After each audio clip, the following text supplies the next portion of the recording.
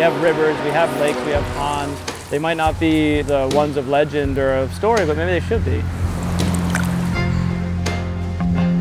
The idea that you only go and fish in an exotic place and don't really give a crap about where you live is a bad dynamic for all of us.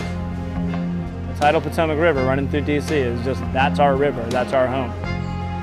When I tell people I'm going to go fish in the Potomac, I generally hear that reaction, you're kidding, they're fishing the Potomac? They'd be like, oh, Potomac, you don't eat anything out there, or you don't keep anything, do you? Or there's fish in there? It's like, yeah, there's a lot of fish in the Potomac. In fact, it's full of fish.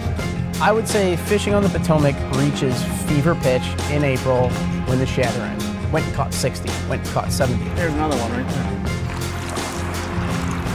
Just never gets old, never gets old.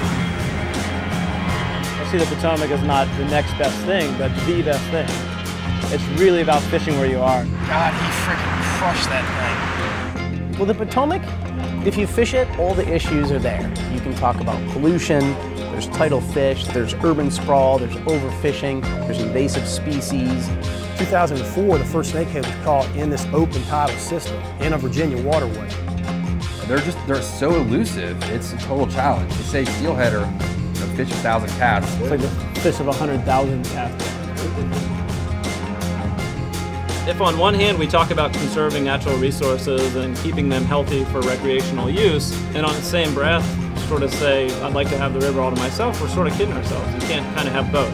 A lot of times in fly fishing, it's been kind of like, this is my secret. I don't really want to share it with you. I'd like you to do it, but I don't really want to tell you how. Clearly that hasn't really worked out for us. We have to create interest in the resource itself. We have to, in many cases, teach people how to use it. We want to expand the pool of people who care about the place. And we're seeming to have some success. You can connect with that environment, with that world, with the natural order of things just by going fishing in the city, and I think that that's awesome. I think that it's such a contrast, and I think it's an awesome one.